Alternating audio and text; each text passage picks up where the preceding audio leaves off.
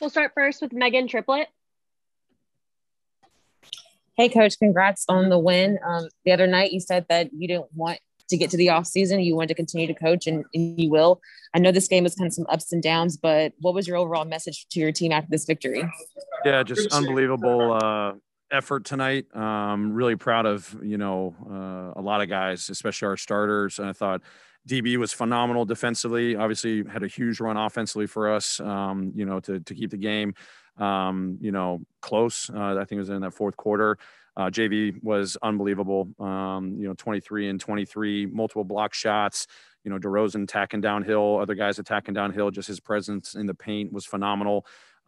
Kay with a big shot late, Des big, shots late, Job, big shots, and, that big free throw there to pretty much seal it. So I told the guys, we talked about our habits all season, last couple of weeks, emphasizing that, especially the last couple of days. I thought we were really, really good. For more of the game than not, our habits were there, our discipline was there. Obviously, we're always going to be competing. And then most of all, especially after having that great first quarter and then the Spurs going on that, huge run in that second quarter, we kept staying together. We knew it was a long game, never wavered. I say all the time, there's different ways to win ball games, give up the lead in the fourth quarter and, the energy, our fans were unbelievable. We gave up the lead and they just gave us new life. And our guys just kept staying the course, staying together, great positive attitude throughout, understood what we had to do to make winning plays, especially in that late, part of the fourth quarter. And just really proud of the effort. Parker Fleming. Hey, Coach. So the team was able to really just kind of weather a big punch from the Spurs in that second quarter. Just what do you have to say just about the team's resiliency? Because that's just a message that you've been preaching all year long, is resiliency. Yeah, I mean, you just got to keep competing. That's the number one thing we always talk about. Resiliency comes from that. If you start with that mentality, we've been in these moments all season. Obviously, it gets more heightened and magnified in a game like this, playoff basketball. And our guys, hopefully they're just feeding off of that experience and understanding, when you do take a punch like that, how are you going to respond?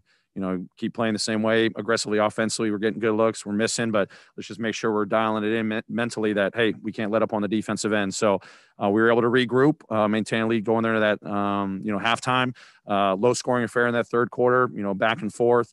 But we just steadily got better. And I thought our mental toughness really showed, in that second half, definitely in that fourth quarter after giving up the lead. But it's a credit to our group. They know it's a 48-minute game. There's ebbs and flows, ups and downs. We talk about that. No highs, no lows. And you just got to find different ways to win. And, big time plays there in that fourth quarter defensively and offensively from a lot of our guys, especially our starting group. So hopefully we can build on this and keep carrying that moving forward. Keith Parrish. It felt like the referees were really kind of letting things go in the game. Do you feel like that maybe favors your team and being able to be physical? I think, both teams were physical. Obviously, we didn't, have the ball movement, the assist totals. We tried to use pick and rolls to kind of loosen them up. We had a lot of great looks. At times it didn't fall. We had great pace there in that first quarter. I think we had 9 assists, and then just, the game just kind of grinds out, this time of year, everyone says it, right? Playoff basketball starts slowing down, and, there was a physicality that, both teams played with. And, I'm just glad our guys were able to fight through that stuff. Some of the downhill attacks we had late in the game against physicality, to relieve their pressure, some ball screens. I mean, give the Spurs a lot of credit, DeJounte Murray on the ball, their athletic wings, Pirtle in the ball screens up and back and protecting the paint. There was just, high level activity, high level of physicality both ways. Just really proud of our guys to just find enough, plays to overcome. And then obviously our defensive activity was phenomenal. Tons of pick and rolls with DeRozan, our closeouts and aggression. They've got aggressive drivers, just guarding one-on-one and showing crowds and trying to keep them away from the rim where they're pretty lethal in the paint. So overall, I thought just, the activity and physicality, this is great exposure for our guys. And, moving forward, you got to have that in the back of your mind. That's the level you got to get to. Evan Barnes. Taylor, how important was it for you guys to just after Sunday, how important was it for you guys to be disciplined? Obviously, Dylan avoided most of the foul trouble for most of the game. Jaren didn't get much foul trouble. How big was that a message for you guys just to be disciplined, knowing what you were facing against the Spurs and likely what you're now going to face Friday?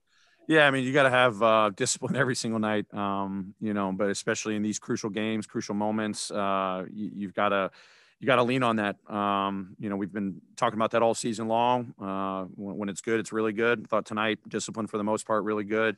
Definitely preached that a lot, last couple of days, once we installed our game plan. Obviously, a lot of the disciplines on the defensive end. I know DeRozan ended up with 11 free throws, but there were so many times pump fake, showing our hands, contesting at the top, on drive, showing our hands, a lot of different situations because they put a lot of pressure on you with how they get downhill. That was a big emphasis. So our guys, rose to the occasion, understood how important that was. And then even discipline offensively, just knowing that, this is going to be a grind out affair. The Spurs, really good defense when, they get in physical and active on you. And we're able to just attention to detail, some of the plays that we executed. There's a discipline to that, discipline to making the right play and the right reads and give our guys a lot of credit in understanding that, especially the last couple of days, but something we've talked about all season long. So that's where it starts for us. Mark Giannotto. Yeah, hey Taylor. Obviously, the bench the last 2 years has been a strength for this team, but the past few games it has not. How do you approach that over the next couple of days, going into a rematch or potentially a game against the Lakers on Friday?